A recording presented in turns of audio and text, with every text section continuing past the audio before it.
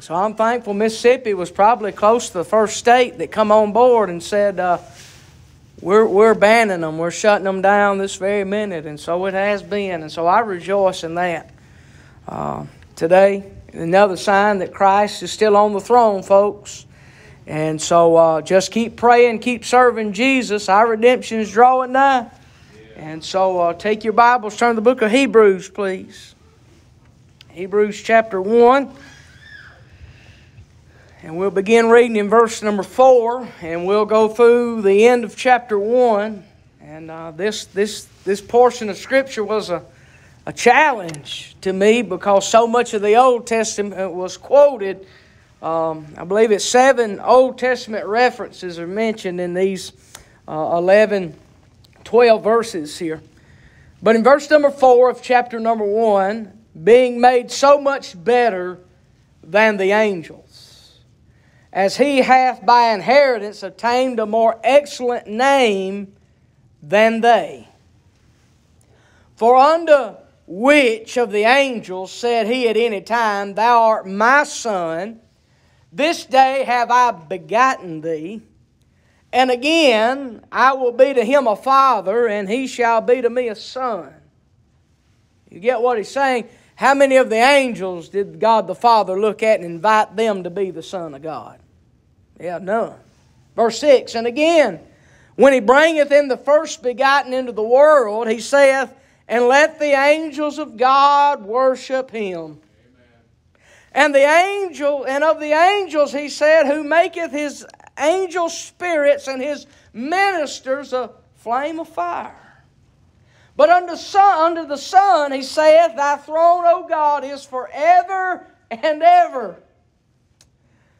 A scepter of righteousness is the scepter of thy kingdom. Thou hast loved righteousness and hated iniquity. Therefore God, even thy God, hath anointed thee with the oil of gladness above thy fellows.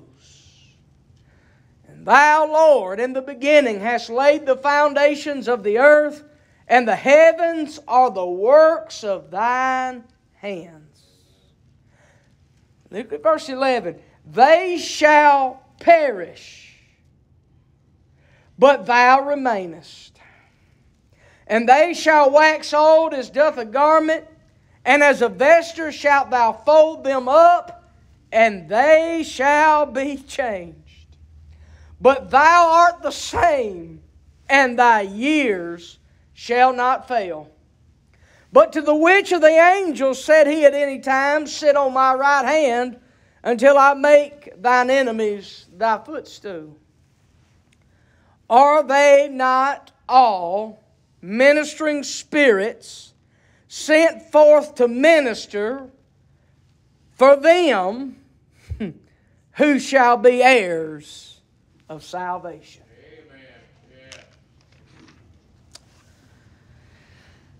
I find this strange that here at the front door of the book of Hebrews that he comes, as we looked at last week, we looked at the superiority of Christ, that how Christ was better than the prophets.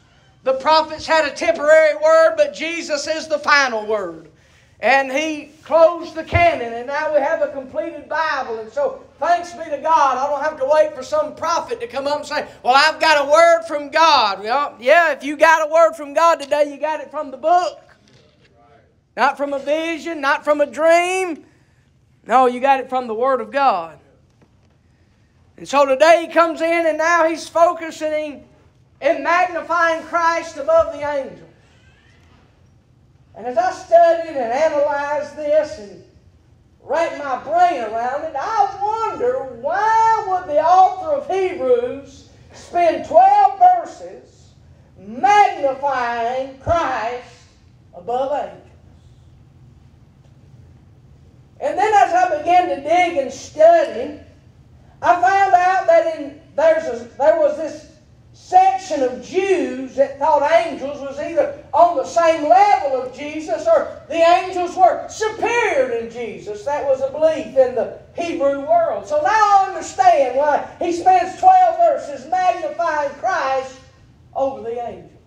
The Jews had a fascination with angels. You say, well, that don't mean much to us today. Oh, yes, it does, because America is fascinated with angels. That's right. I'm fixing to pop some bubbles. When you die, you don't get wings. Amen. When you die, you don't become angels. You are the bride of Christ if you're born again. You don't grow wings and fly. The angels come get you and take you to Jesus. So, in America, anytime somebody dies, so-and-so got their wings today. No, I'm sorry. They didn't get no wings. They're not angels.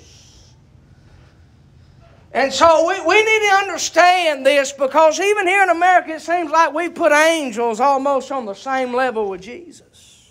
And that's idolatry. And that breaks the first commandment. And so we need to understand these things about this fascination with angels. I give you this, as I found in my study, that there's 105 references. 105 references in the Old Testament concerning angels. And in the New Testament, there's 165 scriptural references to angels in the New Testament. So 270 times throughout our Bible, we have references to angels. So we need to know about angels. And He gives us the clear purpose of these angels, who they are, in relation to who Christ is. And so angels were created. Angels are servants. And angels worship and serve before the throne. But Christ, He was not created. He was begotten. He existed before He was ever born. You and me did not exist before our birth. Therefore, we are the creature, and He is the creator. So Christ was begotten. The angels were created. Christ is sovereign, whereas the angels serve the sovereign. Christ rules and reigns on the throne, whereas the angels rejoice and worship before the throne. Amen. Angels are under King Jesus.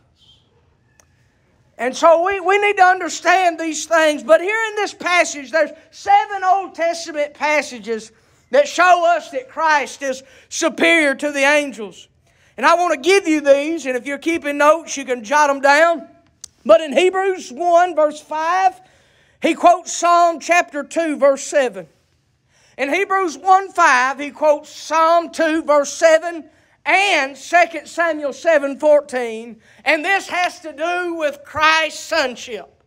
In Hebrews chapter 1, in verse number 6, he quotes Psalm 97:7.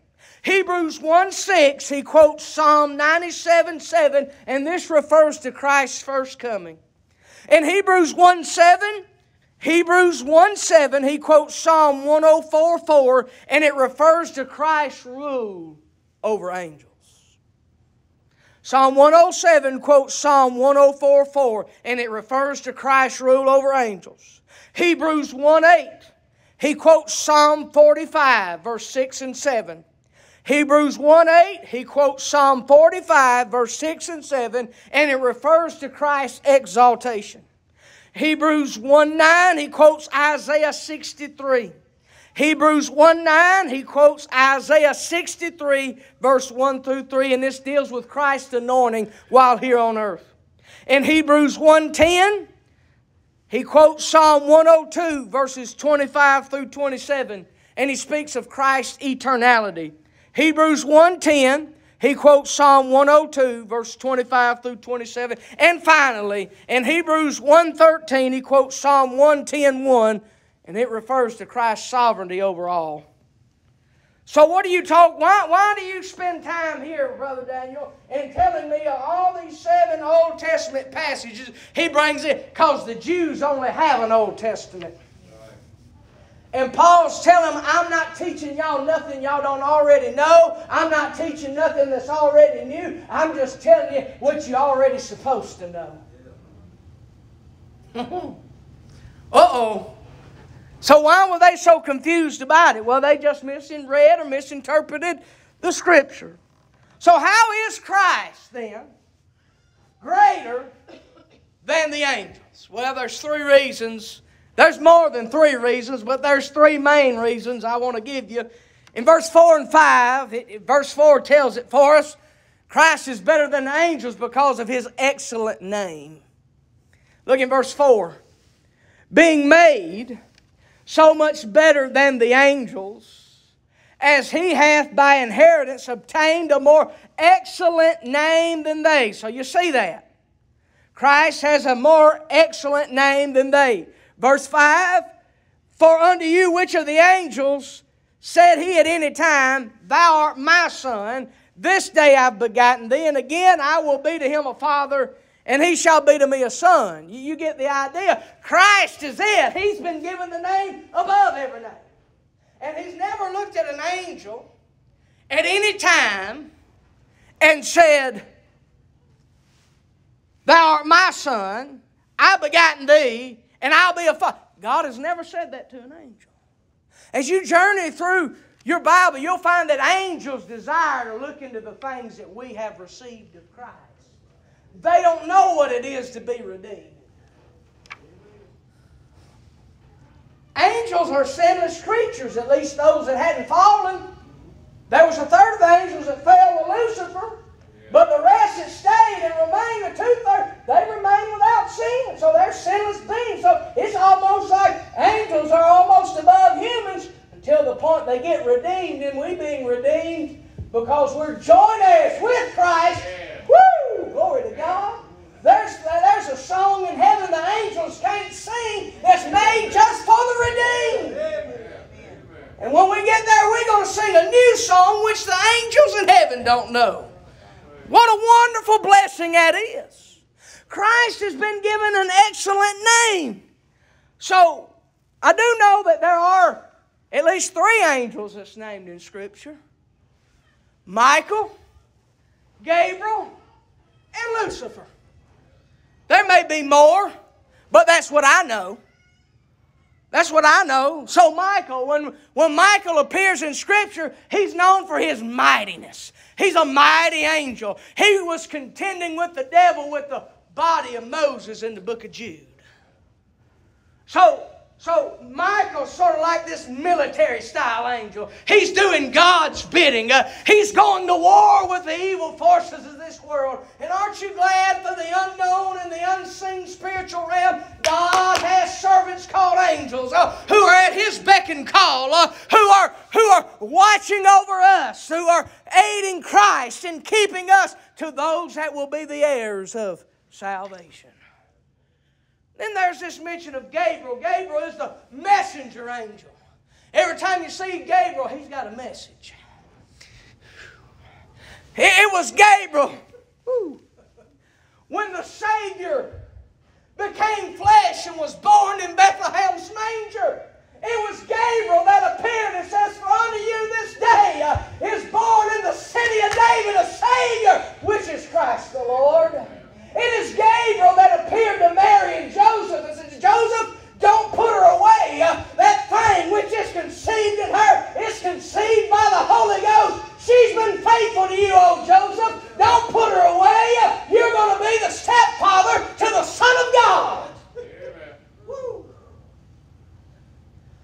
And it was Gabriel and others, angels that appeared on His resurrection. So they not only announced His birth, they assured of His resurrection. The one, why seek ye among the living, the angel did say. He said you came looking for Him, but He ain't here. He is risen. Amen. And that's about all you hear about angels in the New Testament until you get to the book of Acts. And Acts 28, 27, Paul on the ship. And he says, boys, we don't need to go because if we're going to go, we're going down. And when things was a rough and a rocking and things was looking bad, down in about midway to 27, Paul said this night, the angel of the Lord, he came and stood by me and said, ain't nobody going to lose their life. Everything's going to be all right. Amen. I'm glad, hallelujah, that we have the Word of God that revealed to us these things Now, since the canon's closed, I don't believe angels has got another message because Christ is the final message. The canon of Scripture's been closed. There's nothing more to add, and there's certainly nothing to take away from the precious book. But Michael is known for his mighty ministry. Gabriel is known for his being a messenger. His ministry of sounding forth, declaring. And then you have Lucifer. He's a bad angel. But Lucifer didn't start out bad. Do you know that Lucifer was the highest cherubim? A cherubim, there's different degrees of angels. And Lucifer was the cherubim angel. Not just a cherubim. Those are the cherubims you find in Isaiah 6. They had 6 wings. 2 they covered their eyes, their face, and 2 they covered their feet. And with 2 wings they flew. And they were crying, "Holy, holy, holy is the Lord God Almighty." You know what Satan's position was in heaven? He was the worship leader in heaven. He designated all the angels. He was in charge of worship. Now, isn't it wonderful, since He come to this earth, He has corrupted and distorted what real worship is. Because He wants to be worshipped. He wanted to be God. And that's why He was cast out of heaven. You can read it in Isaiah 14. You'll find where Lucifer fell from heaven. And a third of the angels went with him. What I'm telling you, friend, is Satan made a choice that he was so high up in the ranks of angels that he wanted to be God. He was jealous of the worship they were giving to Him. And isn't that what He offered Jesus when He was in the wilderness and He was tempted of Satan 40 days? If you'll just worship Me, I'll give you all this. Empty, vain promises. The Satan is still at large in charge and doing that today. If you'll just worship Me, I'll give you this. I'll give you this. But let me just tell you, the devil always pays in counterfeit money. He never comes through on his end of the deal. Jesus always does. So we think of this more excellent name as high as Lucifer was. He fell because of pride. He wanted to be God, and that's what he convinced Adam and Eve. Well, Eve, really, in the garden, if you'll eat that fruit, you'll be like God. I want you to be fallen like I am, Eve. And she took it. And that put us all in the fall. That put us all in need of a Savior. But I'm glad when the fullness of time was come, God sent forth His Son, made of the woman, made under the law, to redeem us who were under the law, that we could be forgiven and set free to sinners far and wide, whether they're rich, whether they're poor, whether they're high class, middle class, low class, no class, they could come to Christ by faith and be saved. This excellent name, we find this so much being said in the book of Philippians, that let this mind be in you which was also in Christ Jesus, who thought it not robbery to be equal with God, but made Himself of no reputation, and took upon Himself the form of a servant, and being found in fashion as a man, He humbled Himself, even the death of the cross. Wherefore God hath highly exalted Him, and given Him a name which is above every name, that at the name of Jesus every knee should bow and every tongue should confess that Jesus Christ is Lord, to the glory be to God the Father. You get the idea? Jesus come. He set aside His heavenly privileges. He laid aside the glory that He had with the Father before the world was. He came and went to the cross as a man, as the God-man, to redeem you from your sins. And doing that, He humbled Himself. He emptied Himself, not of His deity, but He emptied Himself of the privileges that He... You know, He could have called 12 legions of angels. Not 10,000. Songwriters need to get a Bible. Amen. It's not 10,000 angels. It's 12 legions. What's the big whoop about that? Y'all know how many's in a legion? 5,000 to 6,000. Jesus had anywhere from 60 to 72,000 angels on standby waiting for Him to give Him the word to come get Him off the cross.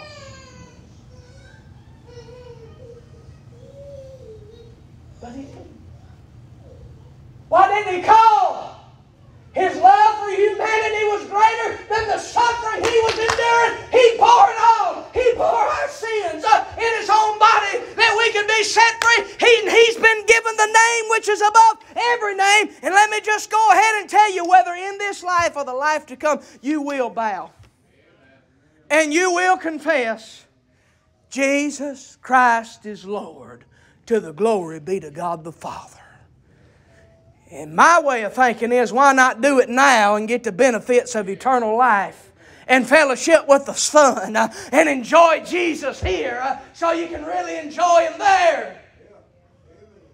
You know that even the devil himself has got to bow.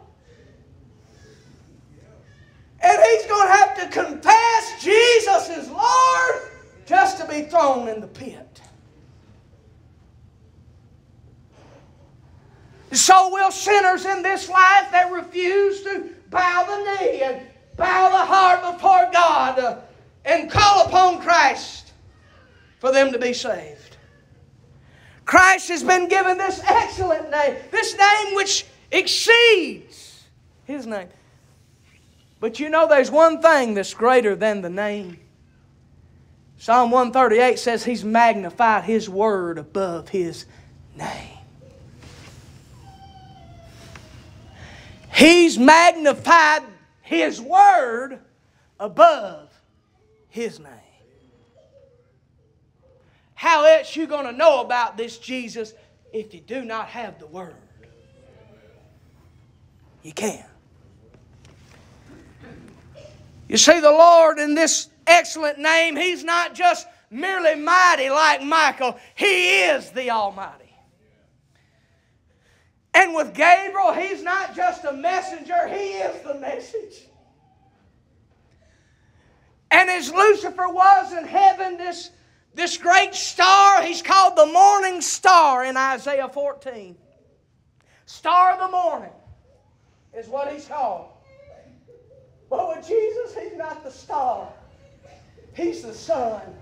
He's the one that gives the light, because when you get to glory, friend, there'll be no night because the Lamb is the light, and there'll never be darkness in glory. Amen. This excellent name. You see how God has just brought this up, that He's just magnified. He says, oh yes, this is what the angels are good at. This is what makes the angels great. He says, but my Son's better. My Son's better. So this brings us to verse 6 and 7, which I would call the second main point that I want to make today, is that His exceeding fame. Not only His excellent name, but His exceeding fame. He's more famous than the angels. Jesus gets way more page space than the angels do. Way more. So let's dive into this in verse number 6. Listen to what it says. And again, when He bringeth in the first begotten into the world, He saith, and let the angels of God worship Him. And they did. When Jesus came into this world, He was despised and rejected of man, but He was received, and the angels rejoiced at His birth. In verse 7, He says, and of the angels, He said, who maketh His angels spirits and His ministers a flame of fire. The angels worshipped Him as Jesus stepped out of eternity into time, and being born as a virgin-born baby. There was no room for Him in the inn, and He was laid in that manger, that food trough, and that barn on the side of the inn. See, Jesus enjoyed all the glories of heaven, and He came to this old gloomy world to redeem whosoever would call upon the name of the Lord.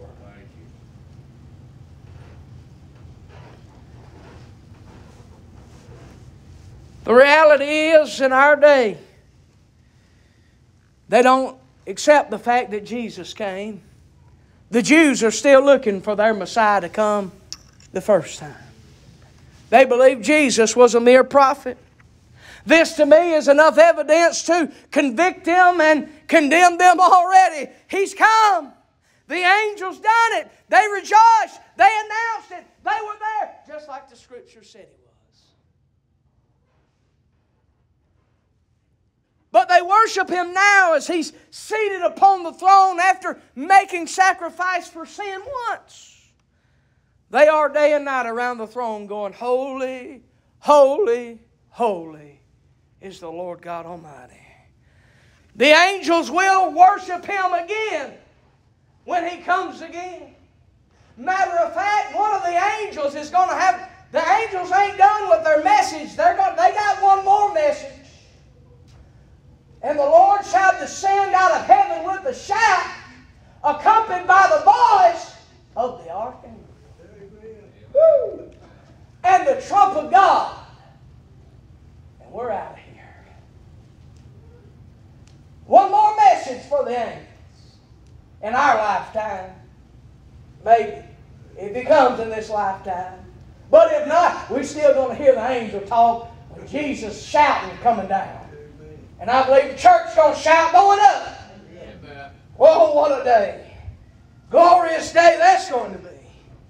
We understand where he's getting at. This fame of Jesus, as famous as the angels are known for what they've done, Christ far exceeds what they have accomplished. Verse 7 tells us, here in verse 7, and of the angels, he said, who maketh his angels spirits and his ministers flame of fire.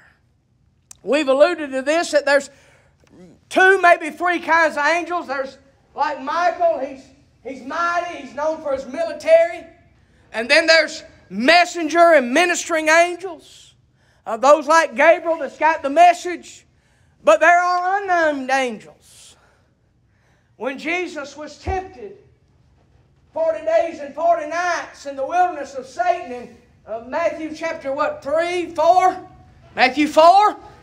At the end of that temptation you find the angels ministering to Jesus. Well, I'm glad, thank God, that these angels are ministering spirits that help God's people. See, these ministering angels, they came to Peter, they came to Paul, they came to others. They even came to little children in the wilderness in the book of Genesis. They came to Christ in the wilderness, and they came to God's people in their time of need. They came to Paul in a very frightening time in his life. And he comes to those who are heirs of salvation. Any of you had any trauma in your life? Near-death experiences? You know, I'm almost hesitant to even talk about this. They'll call me a fanatic. They'll call me crazy. I could care less what people say. When I was 14 years old, I got up on that day like I did every day on the weekend. And it was pretty outside. It was summertime. I didn't have to go to work. Hallelujah for that. 14 and working, yes, I was a bad boy at Piggly Wiggly. But I got to get up and I went to ride my four-wheeler.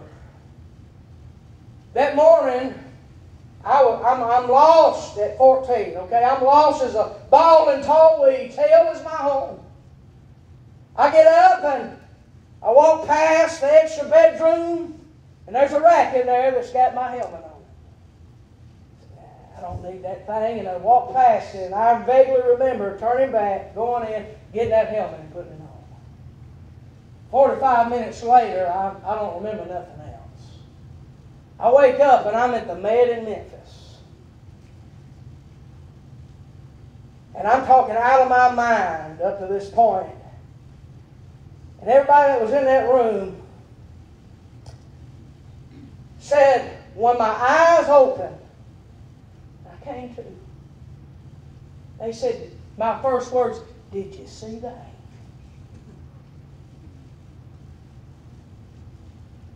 You take it however you want to. God couldn't let me die. And He could let me die. But He didn't.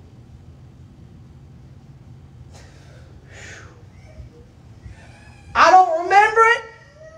I can't tell you nothing about that accident. I don't know nothing about it. But they said the very first words I said, said, did y'all see the angels? Ain't nothing special about me. I'm just an old sinner like you. But I sure am glad God had an angel with me that day. If it wasn't for that, I wouldn't be saved. I wouldn't get to be married to a wonderful wife. Sure wouldn't get to have the privilege of being a daddy to that little girl. Why are you saying that God's good to us whether we realize it or not? These things that come our way, whether it's a flat tire, dead battery, it could be an angel watching out for you. We do have guardians. But they only do what Christ said. They're not freelancing. They go to who God says go to.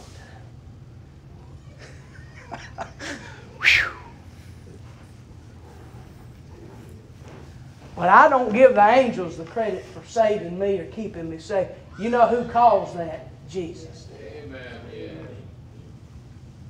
We're living in days where people will worship these angels and that. Friend, you remember in the book of Revelation when John was on Patmos and this angel appeared and he bowed down to earth. He said, oh no, don't you worship me. We're fellow servants together. We worship Him. Get up, John! Don't worship me.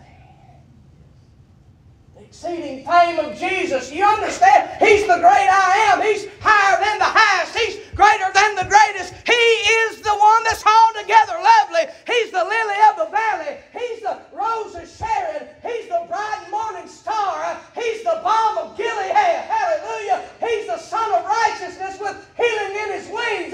He's the Savior of the world, friend. He is the friend that sticketh closer than a brother. I can't exalt Him enough. Do you understand what I'm telling you? Jesus is it. If you have Jesus, you have everything.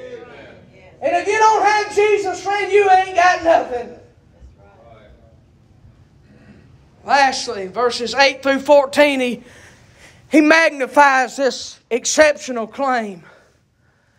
Look in verse number 8. But unto the Son he saith, Thy throne, O God, is forever. A scepter of righteousness is the scepter of Thy kingdom. Thou hast loved righteousness and hated iniquity. Therefore God, even Thy God, hath anointed Thee with the oil of gladness above Thy fellows. And Thou, Lord, in the beginning hast laid the foundations of the earth, and the heavens are the works of Thy hands. They shall perish, but Thou remainest, and they shall wax old as doth a garment. And as a vesture Thou shalt fold them up, and they shall be changed, but Thou art the same, and Thy years shall never fail. We just start reading right there, as we'll come back to verse 13 and 14 in just a moment. But there's three things I want you to see. This is the whole thrust of it. This is the main body. And it's pretty self-explanatory. This exceptional claim that Christ had. He's Jesus, the Son of God. That's what our text calls Him. And so when we see this, His claim to be, He magnifies His person, who He is. He's not just an angel. He's the Son of God. And as you see in verse number 8, the first thing He says, but unto the Son, capital S, little o, little n. He's speaking of Jesus there. You see that? When it's a little s, it's always referring to believers. But it's when it's capital S for Son, He's always speaking of Christ. So it's but unto Jesus, He saith, and the first thing He mentions is Thy throne. You see something of His sovereignty. I'm glad I serve a sovereign God. What does that even mean? It means ain't nobody controlling God. God's doing what He wants to, when He wants to, how He wants to, because He's God. Man is not going to stop God. Man can't thwart God's purposes and God's plan. God ain't sitting up there wondering what He's going to have to do next. Everything is going according to schedule. They mean it for evil, but God's working it for good. Woo! We can say like Joseph, y'all meant it for evil, but God, meant to turn this thing around. And we can quote Romans 8:28. For we know that all things work together for good to them that love God, to them that are called, the called according to His purpose. So we serve a sovereign God. He's the one on the throne. And it says, notice the next phrase, O God, is thy throne, O God. Another reference to sovereignty. How long is it? Forever and ever. We see something else about Christ. Not only His sovereignty, but His eternality. You understand? There'll never be a time God does not exist.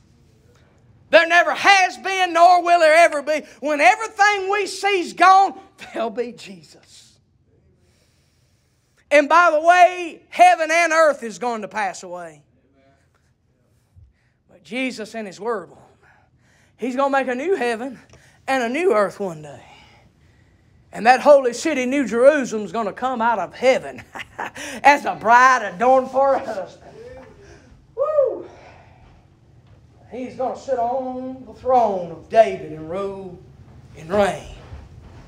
What a wonderful Savior. Not only that, He calls it this scepter of righteousness is the scepter of thy kingdom. This word for scepter has the idea of one that has authority. Do you know that all power in heaven and earth has been given unto Christ? Christ is it. He's the authority figure. What Jesus says goes. Jesus answers to nobody and to no one.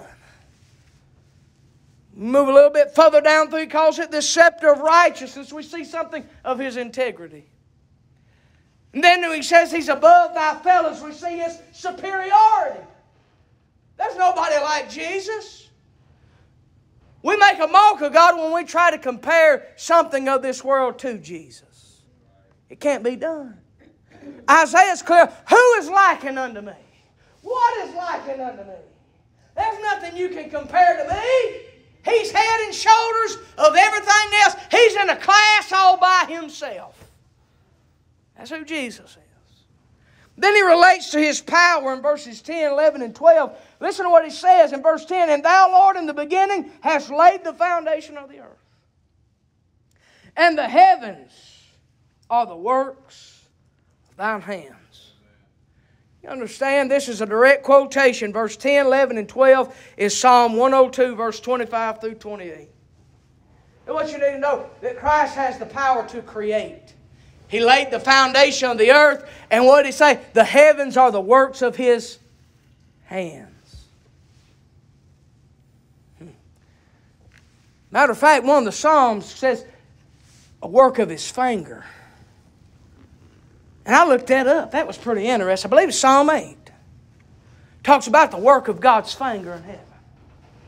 And as I looked up what that means, it means a small, unnoticeable move of the finger. He made the heaven. Either He moved it so fast you couldn't tell it, or it was so little effort it wasn't even a twitch. It was an unnoticeable movement of the finger. All of heaven was created. Wow. Is that your God today? The God who can do exceeding abundantly above all that we can think or ask according to the power that worketh in us. He's got the power to create in verse 11 and 12. Mainly verse 12, notice what it says, And a vesture shalt thou fold them up, and they shall be changed. He's talking about how the world and the heavens are going to perish. But thou remainest the same. He says they're going to wax old as doth a garment. They're going to fold up. They shall be changed. Let me tell you something. God's got the power to change. He's got the power to change hearts. He's got the power to change lives. He's got the power to change circumstances. And all you've got to do, you come to Christ. Wanting Christ. Not what He can do for you, but you really want Christ. And it won't matter what Christ does because you'll have Christ. That's the whole key. He's got the power to change. Do you know something? I'm mindful that after this week, Roe versus Wade was not a political win. It's a spiritual win. Amen. A lot of people's bragging about Trump getting this done. Trump didn't get it done. Just because he went in office and because we got Republicans that has some morality about them. A man didn't do what has happened this week. You know why Proverbs 21:1 says the heart of the king is in the hand of the Lord. And as the waters channel through the book, so turneth the king's heart whithersoever he will. That's how sovereign our God is. Oh, all them prayers had been prayed in vain. All that witnessing we've done and all that telling folks about how wrong it's not. God says, okay, we just found grace in the eyes of the Lord. He said, I'll tell you what I'm going to do. When everything else is going to pot, He says, I believe I can turn the direction of this thing. And by the way, I think it started something because they said they're not stopping here. They're going after same-sex marriage next. Amen. Who does that? God. Quit bragging on Trump and start bragging on Jesus. Amen. Now, look in verse 13 and 14. We see something here about His position. But to which of the angels said He at any time, sit on my right hand, even until I make thine enemies thy footstool? Now, what does this author do? How many angels did God look to and invite the angels to sit down in Jesus' seat and say, sit here till I make all your enemies thy footstool? Well, the answer is none. This is how much superior Jesus is than them. Jesus is the only one that can sit on that throne because He done what nobody else could do, and He's the only qualified one. And He sat down because He's defeated all the enemies through His sinless life, His sacrificial death, His supernatural resurrection, His sure ascension. Woo. And He's accomplished it all. And if you want Him, you can have Him if you'll come. Verse 14, and I'm done. He's speaking of angels. Are they not all ministering spirits sent forth to minister for them who shall be heirs of salvation?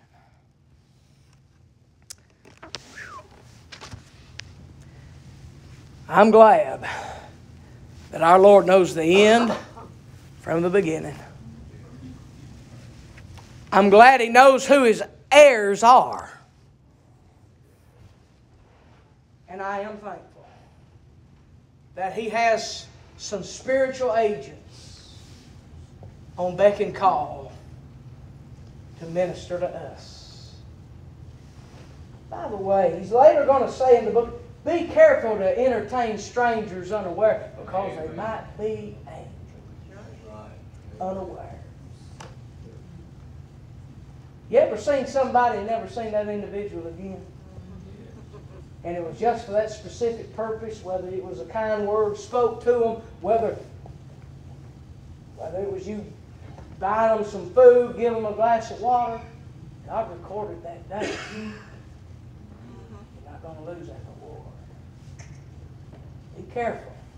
Entertain strangers, because it could be angels unaware. My question to you is, do you know this Jesus? Do you know Him and His power, and His person, His power and position? And if not, would you come to know Him today? Let's stand to our feet in a moment of silence.